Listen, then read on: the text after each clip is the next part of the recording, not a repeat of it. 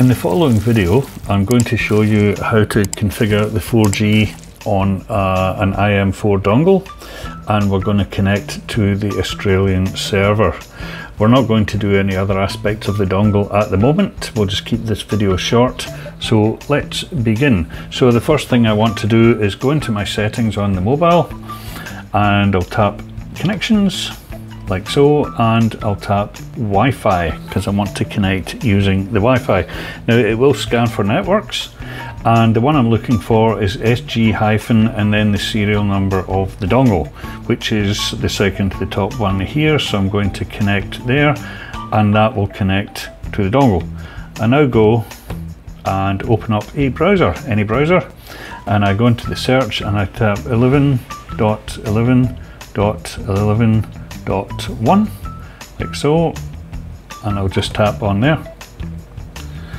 and this is the new user login box. So we select the top one there, and we're going all lowercase. Maintain is the user name, and once again lowercase PW1111, and along the right of that there's a little kind of eye symbol. I'll tap that there, and you can see maintain and PW1111. That's the standard login. So we'll just log in like so. Now it will give you this modified password box. Not required, probably best not to worry about it. You can change the password if you like, but it's not necessary. So just where there's a little X beside modified password, just tap that, and we will go into the setup wizard. This always opens up. Now it will show you connected, but we still have to configure the system.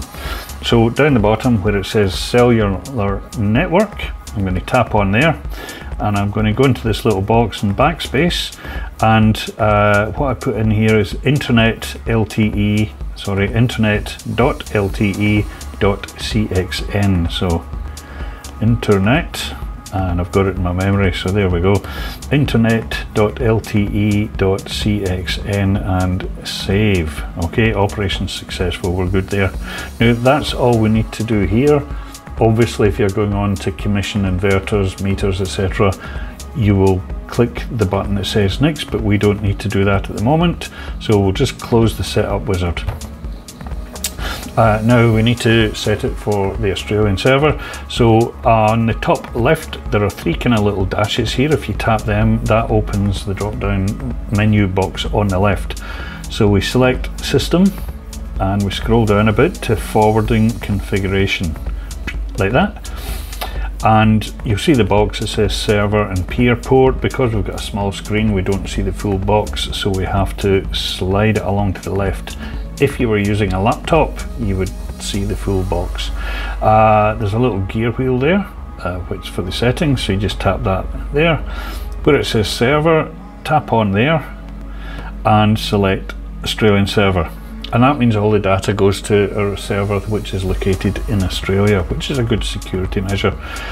Scroll down and save and confirm. So the operation is successful, but it's not quite connected to the cloud yet. So we tap the three dashes again, and this time we go system and remote maintenance, and you see it's disabled, so we just tap that and enable. Make sure it is the Australian server, and then save. Now this may take a minute to connect through to the server, but it doesn't take too long. It's only a few seconds, so we will just wait on that happening. Okay, there we go, that's come up, so we just tap confirm like so, and you don't really need this box. You can send the information to your email, but or you can just copy. So I'm going to close this down, and you can see here beneath where it says save, we've got the HTTPS address there, so that looks good. And I'm going to tap the three dashes again, and you'll see down the bottom of the menu the 4G bars are lit up and the cloud is lit up, and that means that we're connected to the cloud fine. So as I say, that's all for the video today. The other settings will be in another video.